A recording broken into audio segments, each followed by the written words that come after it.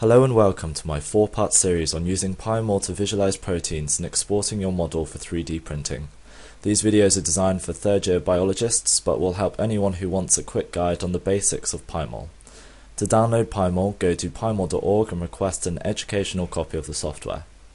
Part 1 will be a recap for most of you on finding a protein in an amino acid sequence, then downloading its solved structure. If your protein hasn't been solved, we'll go through how you can predict its structure. Part 2 will cover the basics of PyMol and imaging. Skip to here if you already have a protein file.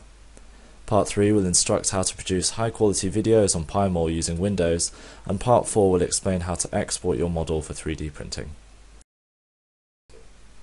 We are going to start with a faster format sequence for an unusual DAHP synthase. This sequence can be copied by opening the file with Notepad.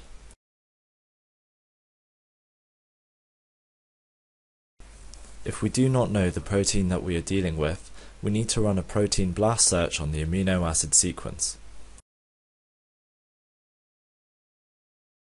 A standard non-redundant protein search should yield a list of possible proteins, but using a position-specific iterative search is more thorough in its investigation.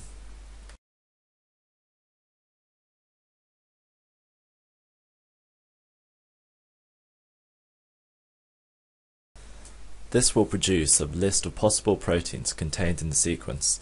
The lower the E number, the higher the likelihood that we have a match. We will now check the RCSB protein data bank to see if our protein structure has been solved. The PDB is the best resource that structural biology has. When a new protein is structured or properties described, the scientists are obliged to update the protein's profile or to create a new entry as required. As you can see, our protein structure specific for Varicoses spora maris hasn't yet been solved. Let's try it without the organism.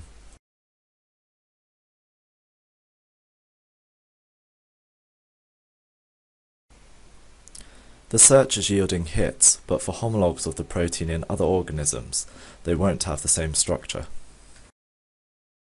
We will now search for green fluorescent protein, the structure of which is well documented, to show you how to download a protein file if the structure of your molecule has already been solved. As you can see, the protein file is available in the top right hand of the screen. Open the drop-down menu and download the PDB file in text format. If you do not need to predict the structure of your protein, move on to Part 2. If the protein was not on the PDB, it is possible that the protein has not yet been structured. X-ray crystallography is the most widely used physical investigative tool, but is very resource heavy. There are various software tools to predict the structure of a protein. Arguably the best is the I-tasser software, made freely available on a server supplied by the Yangzhang lab at the University of Michigan. This free-to-use server scans our amino acid sequences for homologs of structures and known proteins before iteratively protein threading to produce a final structure. Simply sign up to the server using your academic email address before inputting your amino acid sequence in FASTA format. Depending on the queue of jobs, your structure can take around a week to be solved. RaptorX is a good alternative if you do not have an academic email address or need the job done more quickly. Although rated below I-tasser by the independent CAS board, the two softwares produce very similar results, as shown on the screen by a comparison of predictions of the unusual DAHP synthase. Once the structure has been predicted, you will receive an email containing a link to a web page where you can download the .pdb file of your protein. The time taken to predict a protein will be determined by the backlog of files on the server and the available spots.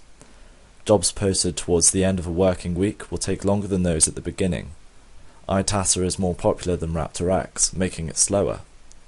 Download the .pdb file of the protein.